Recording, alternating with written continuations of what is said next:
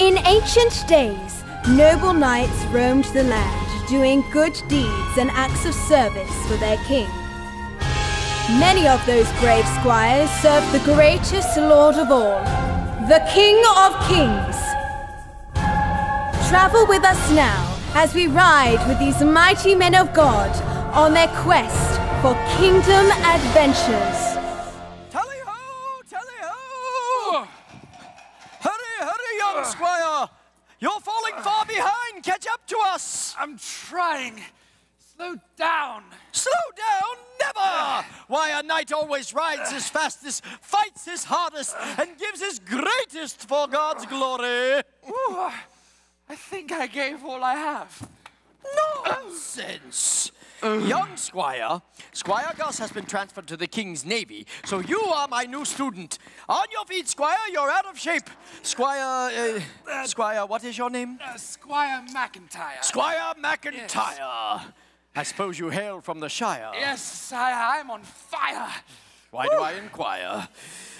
Very well, Squire McIntyre. Yes. I am twice your age and in tip-top condition. In order to be a knight, you must be in the best shape. You must be like me, a very model of knighthood. Brave and strong, bold and true, and still so full of pride. Worship the Lord your God and serve him only. So praise the Lord. Yes. I have been working out every day, you know, climbing the castle steps, swimming the moat, even practicing my sword play. Oh, no. Why must they always drop their swords? Well, I have also been working out with that Sweating Through the Middle Ages DVD you gave me. Yes. But becoming a knight is really hard work. Well, of course becoming a knight is hard work. If it was easy, everyone would do it. A knight must be poised to spring into action at any moment, just like the disciples. So the men who followed Jesus were men of action? Oh, the men and women of action, yes. Here, let me get out the word of God and I shall show you.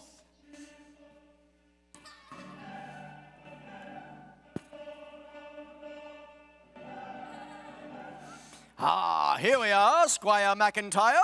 Please, call me Mac. Very well, Squire Mac. Do you remember what they did with Jesus' body after he had died? Yes, his followers wrapped him in white linen cloths and placed him in a tomb. Very good, young squire. But, children, did they leave that tomb wide open? That's right. They rolled a very large, heavy stone in front of the tomb. True. And Pontius Pilate even put many guards in front of the stone so that no one could move it. But 3 days later, Mary Magdalene went to visit the tomb, and the stone had been rolled away. What did Mary Magdalene do? She ran like the wind to go and find Peter and John. Oh, my goodness. Do you think she ran fast? What's that? Do you think she ran fast? Oh, yes. I think she ran like Lightning McQueen. She was so upset that she wanted to tell somebody she thought someone had taken her Lord away. What did Peter and John do? Peter and John ran to the tomb. Oh, no. Yes. Well, more running. all this running, you think they get tired after a while? No, they had to find out what happened to their king. It's like a relay race. Yes, and finally John ran ahead of Peter and got to the tomb first. Go, John. Yes. Now, when John got there, what do you think he saw? Saw the white linen cloth that was laid there. Yes, that's correct. Yes. And he knew that Jesus had risen from the dead. Oh, of course. Yes, John stood at the door and looked inside. But when Peter arrived, he went inside. And then the Bible says, finally, the other disciple who had reached the tomb first also went inside. He saw and believed. Of course. John believed because he'd seen the empty tomb. Yes. I wish I could have seen that.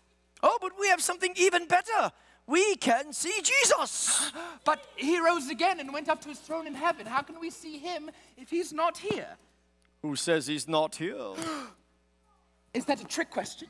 No, King Jesus is here. He lives in the hearts of all believers like you and me every day. That's true, but you still can't see him. Oh, but you can. You can see him in the Bible. You can see him in the testimonies and reports of followers like Peter and John and Matthew, Mark. And Mary Magdalene. And Mary as well, yes. And so many others. And you can see him in the miracles he has done. And in the miracles he continues to do. True that, yes. And you can see his fingerprints in everything he created. And you can see him in the acts of kindness that we do for one another every day. Oh, wow, no wonder the disciples and Mary ran so fast.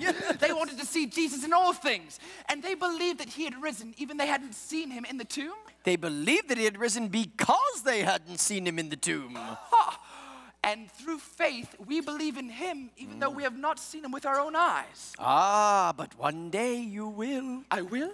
I will see Jesus? Oh, yes, of course. How do you know? All of us who follow him will. You see, the Bible promises it. Remember the song that we just sang? I know that my Redeemer lives, and that in the end he will stand upon the earth, and I will see God. With my own eyes I will see God. Wow, kids, we are going to see God. Now, I'm as excited as the disciples were to serve the King. Oh, we all are. Let's all say our kingdom code together.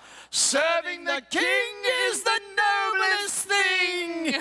So long, kids. Keep serving the risen King. Woo. Tally-ho, Tally-ho!